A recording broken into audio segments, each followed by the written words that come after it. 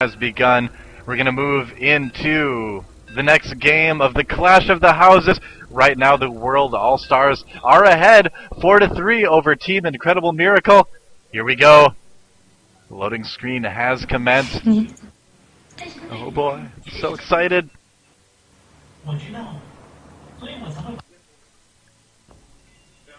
So excited for the game to continue loading. There it goes. All right.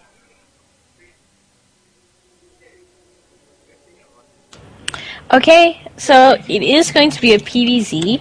Yeah, and apparently, although we are not allowed to cycle the maps, but since we are playing 8v8, we have to do so for sure. So Doa, why don't you take it away?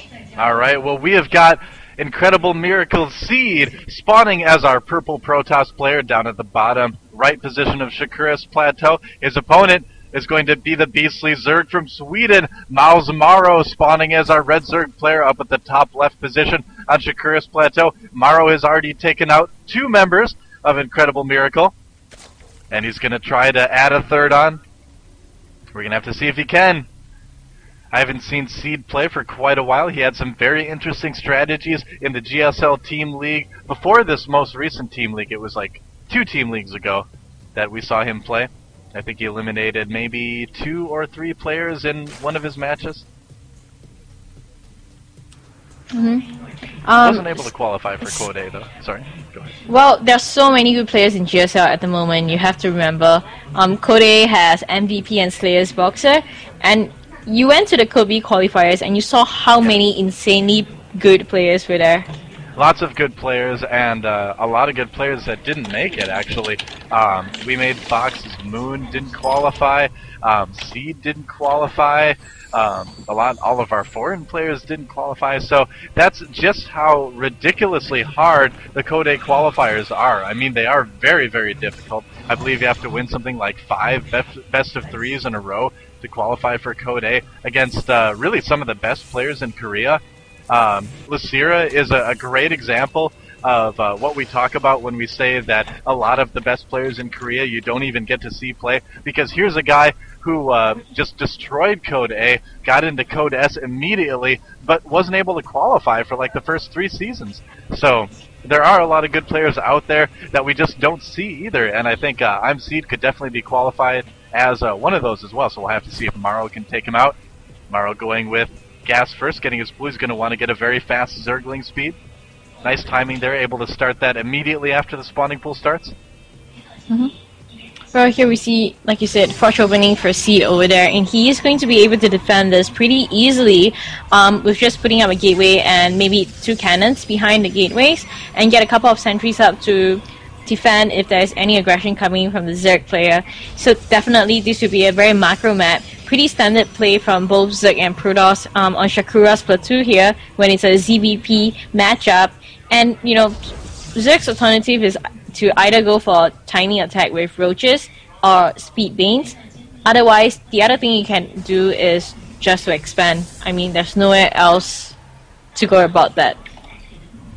Yeah, pretty much. Zerg has been running into a lot of problems with Protoss lately, obviously. You don't need me to tell you that they've been having issues dealing with force fields, dealing with lots and lots of stalkers. Colossi really haven't even been as much of an issue as they have been in the past. We've kind of seen the rise of the mass Blink Stalker armies, and I'm really kind of curious to see what Seed is going to do. He had very interesting compositions. The last time we saw him, he was one-basing using kind of a crazy Void Ray Immortal Stalker Sentry mix. It was a very bizarre combination. Right now it looks like he's playing for a much more standard game.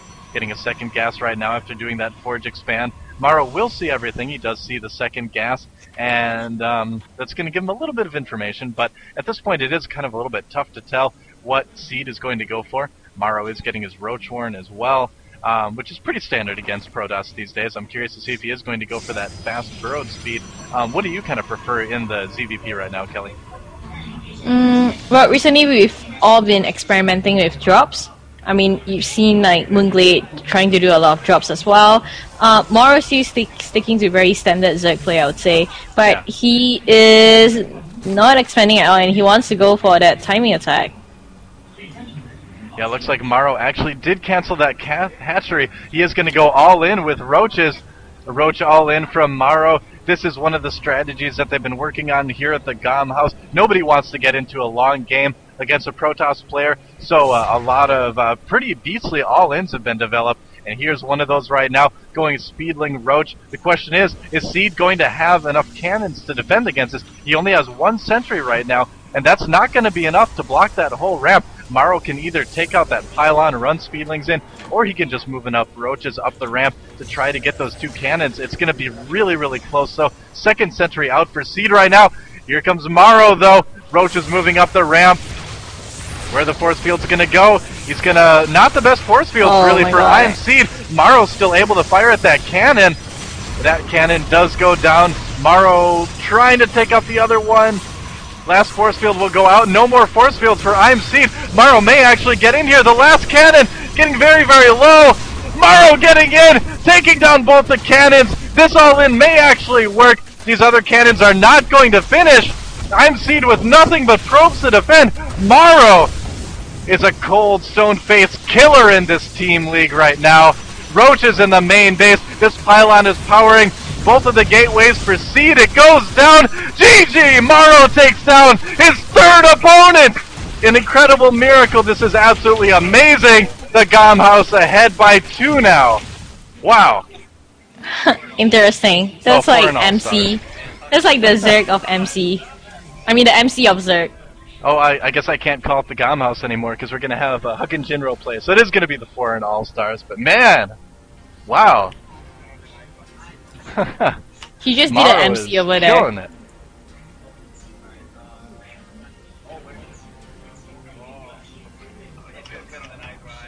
MorroW's got the fire in his eyes tonight.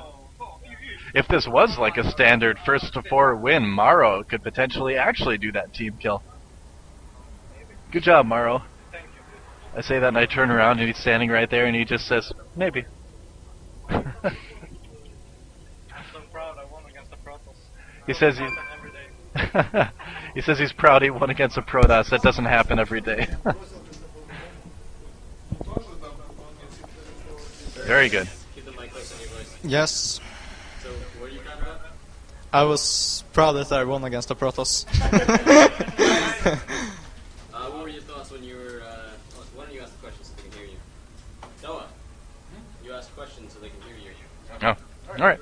Well, MorroW, when you saw him go for that Forge Expand, was that kind of when the switch went off in your head to do that Roach all-in, or is that something you kind of planned before the game started? When I saw the Forge Expo, I thought like, yeah, I can do this. And before the game, I knew that this all-in is really good against Forge Expand as well. If Protoss plays on one base, his build is very, very bad. So, Cool, so I was quite happy that he did a Forge Expand, to be honest. When you moved up the ramp and saw those two sentries, were you a little bit worried? Was there a moment where you're like, oh, I don't know if this is going to work? Yeah, it's always like that. My Cerberus Protoss isn't the best, so I don't quite know what Protoss can have. I'm like thinking, is there gonna be a void very soon or so? But it's really like, go, you have to go, attack, so it doesn't matter what Protoss is doing, because you have to win right there. So you've taken down 3 members of Incredible Miracle already. There's not a whole lot left. Out of the players that remain on their team, who would you prefer to play against? Who's left again? Well, MVP is left, Nesty is left, Lucira, so, Younghwa, that's Horror? possible. What do you say? Horror. Oh, Horror. I'm Horror, yeah. So the quote-unquote best players of Incredible Miracle have left to play, but out of them, who would you prefer to play against? Terran, like MVP or Horror, for sure. Yeah. Horror is Zerg. Oh, he is? I think, is MVP their only I'm so Terran sorry, left? I don't know. Oh, only 18 Terran Yeah, left. the German Horror. Recruited by IM.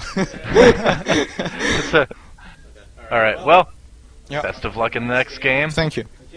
and keep killing them. I'm not biased. Totally unbiased casting.